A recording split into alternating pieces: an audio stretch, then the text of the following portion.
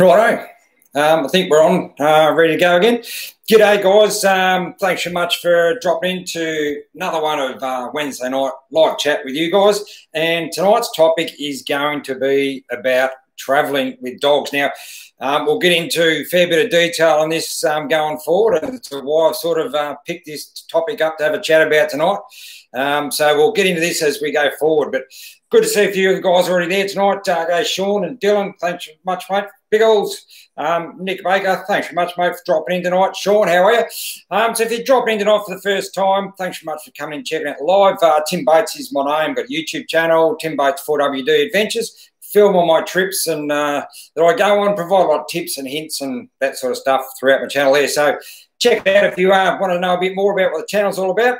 And also, if you've got any topics, you know, you'd like to have a chat about on a Wednesday night live, drop in the comments down below, and I'll sort through those and see if we can find some other topics as we're going forward. But we'll get into this now. G'day, Ash. Thanks so much, Trent. Thanks so much, guys, for coming tonight. So tonight's topic, why I've picked travelling with dogs. Now, I would like to get a dog, and the one and only reason why I don't have a dog every time I go travelling, camping, that sort of stuff, is purely that two-word thing, national parks. Now, there's a stack of people out there that you see travelling around Australia, travelling around the country.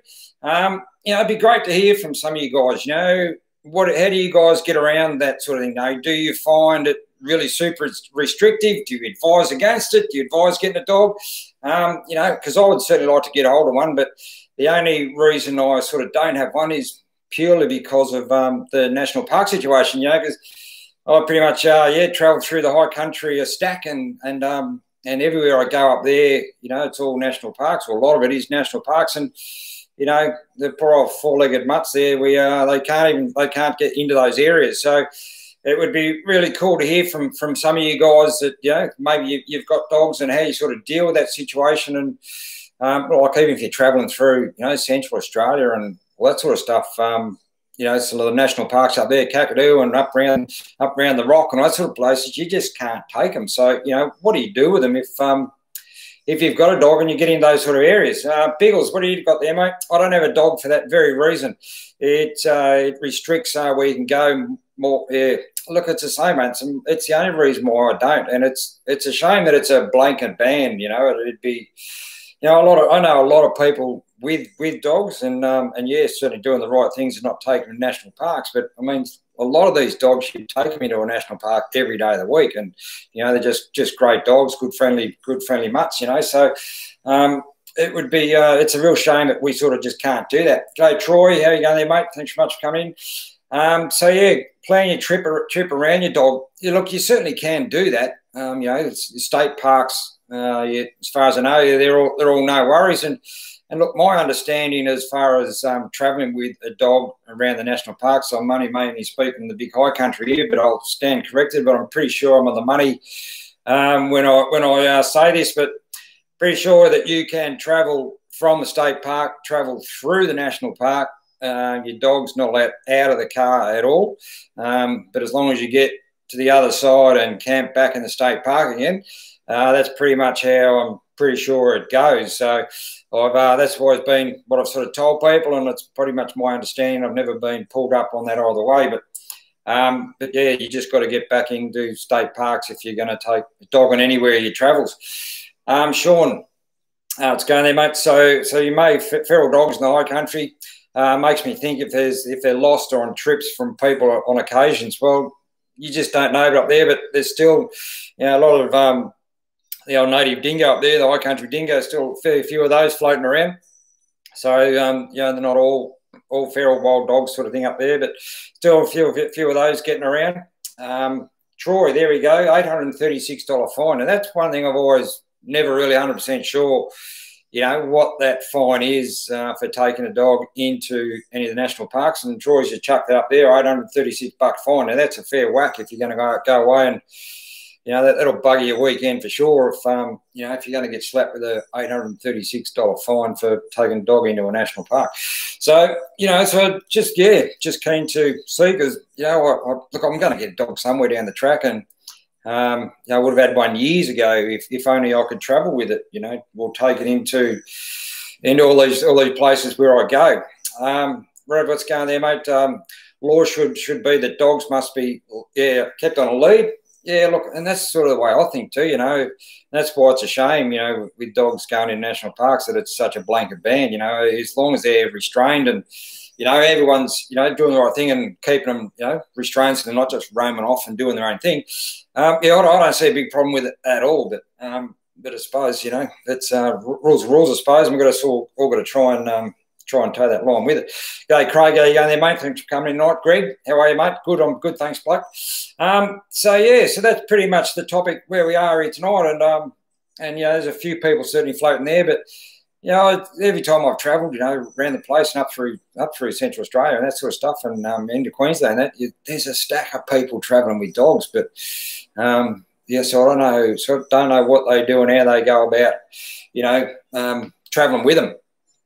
Sean, how do deer hunters have all of those hounds permits? Well, I don't quite know how the deer hunting thing works, and with hound hunters and that sort of thing, whether they're only allowed in the state parks. It's pretty much where I've mainly only seen them in state parks. I really haven't seen a lot of them sort of into the national parks. So as long as they're in the state parks, I don't see there's any problem there at all. But whether they got special permits, I'm not really sure how the hound hunters work, mate. So that's an interesting one.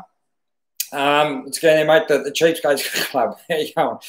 We talked about this a while back. Why you can't get a license permit for a dog for a while, for while you're in the national parks. Same as permits for vehicles, people. Doesn't need to cost much. Yeah, look, mate. That's a cracking idea too. If you could, just like when you go to national parks and any other states other than Victoria, where you got to pay for a permit. Well, chuck a small fee on it to take your dog in there, and then there's rules and regulations that are bound by that while you got your dog in a national park. That's a cracking idea, mate.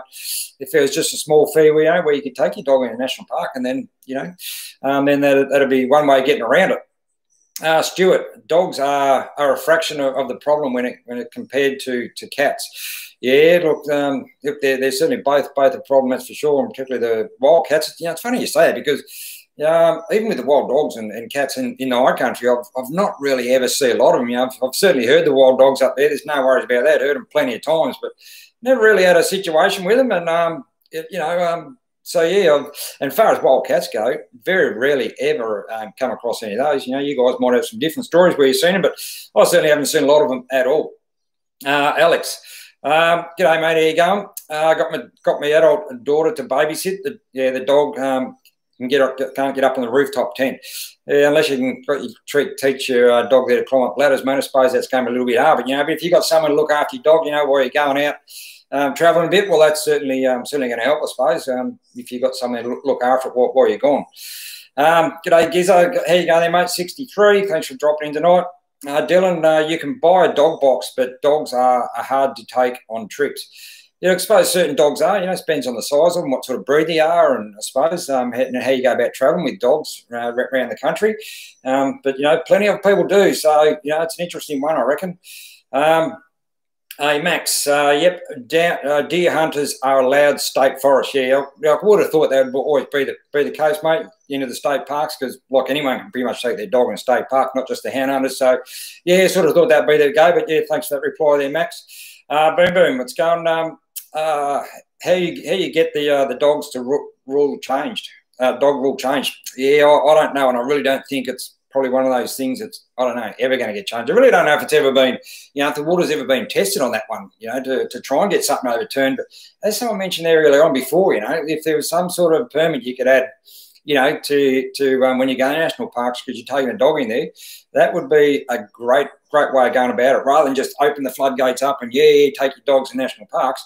Might be a bit more control over it, and you tick a little box and you pay a couple of bucks and then you can take your dog in national parks. That would be a great idea if we could get that over the line. That'd be grouse. Dean, microchip dogs should be allowed. Well, yeah, that's probably a good point there too, mate, because, certainly easy trackable, and if they get out of hand or get lost, whatever, they're certainly going to be easily traced, that's for sure. High Country, what's going there, mate?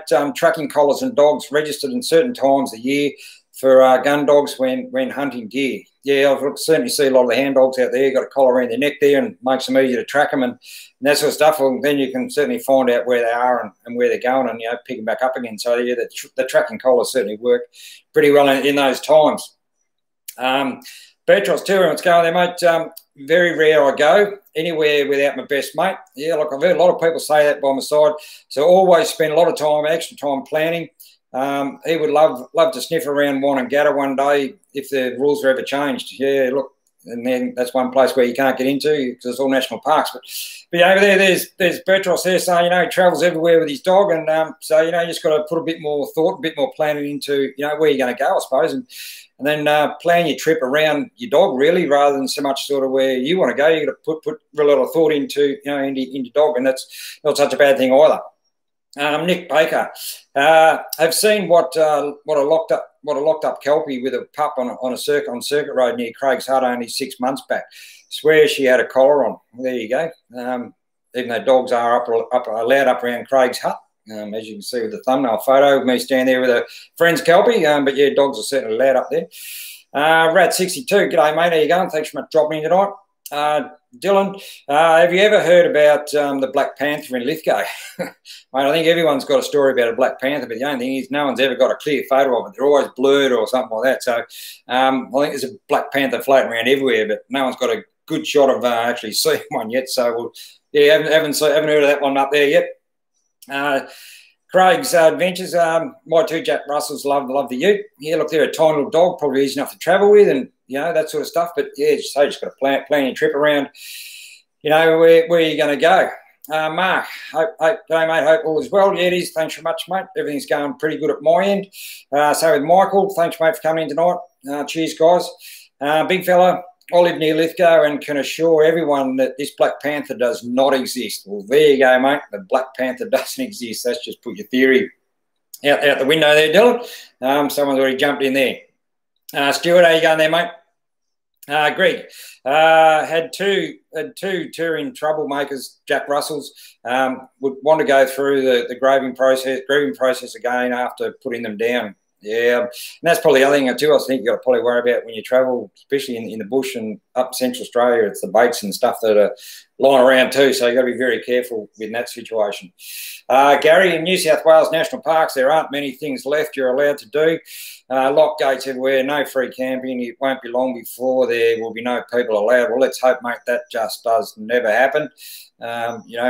Plenty of people like to get out there in the bush and and go and camp and that sort of stuff. And but yeah, there's a few dramas going on there with some national parks up in New South. You certainly hear about that, but let's hope it doesn't go where you're sort of suggesting there, mate. What about Eds? What about companion dogs? Well, funny you mention that because I got a mate of mine who's got an autistic son. And they did a fairly substantial half lap around Australia about 12 months ago. Now, this dog goes absolutely everywhere with his son. It's a purpose-trained dog.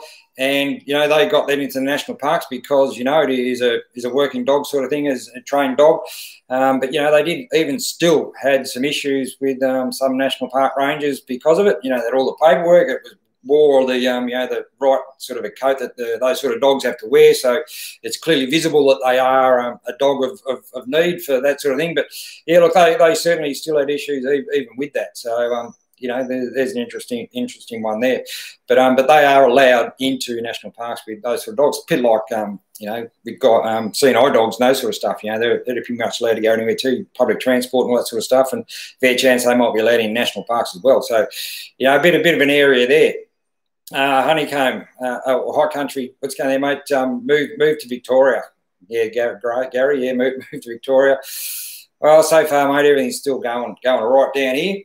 Got quite a few national parks and stuff and still open down here, so we haven't really got a great deal of dramas going on. But look, that's been an interesting sort of a topic tonight. I don't know when I'm going to get to that stage where I'll just bite the bullet and go and get myself a dog because I would absolutely love to be travelling, with my best mate sitting beside me there and on going all my travels. But, you know, I'll just have to keep that sort of door open for the moment and see what I end up doing with it down the track. Alex, it's really difficult to register a companion dog when looked into it before. Well, there you go. So it's interesting. Yeah, okay. To register a companion dog. Yeah, righto. That's an interesting one there for sure. Big fella, too many rules in national parks in New South Wales. I keep away from them. And that's a shame if they are, mate, because look at national parks, you know, down here, you know, especially Alpine National Parks, that's where I spend a lot of my time up in there. You know, they're absolutely magnificent country and, you know, absolutely beautiful. So certainly do spend a lot of time up in there, but we'll just have to see where it all goes.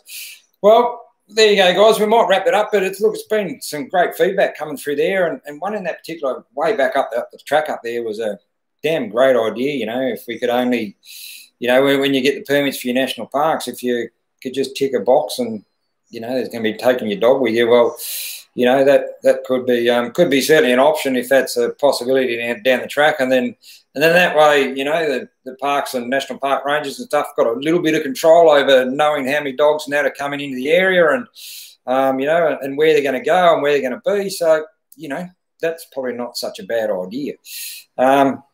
Max, what if you get a dingo? Well, that's a very interesting one there too, because I know a friend of mine who's got 2 Alpine dingoes, fully licensed and registered to have them at home, and that's been one question that she certainly brought up, with the possibility of taking Alpine dingoes into national parks up in the high country, because at the end of the day, they're a native dog up there. So, yeah, that's a very, very interesting and open topic to chat about some other time.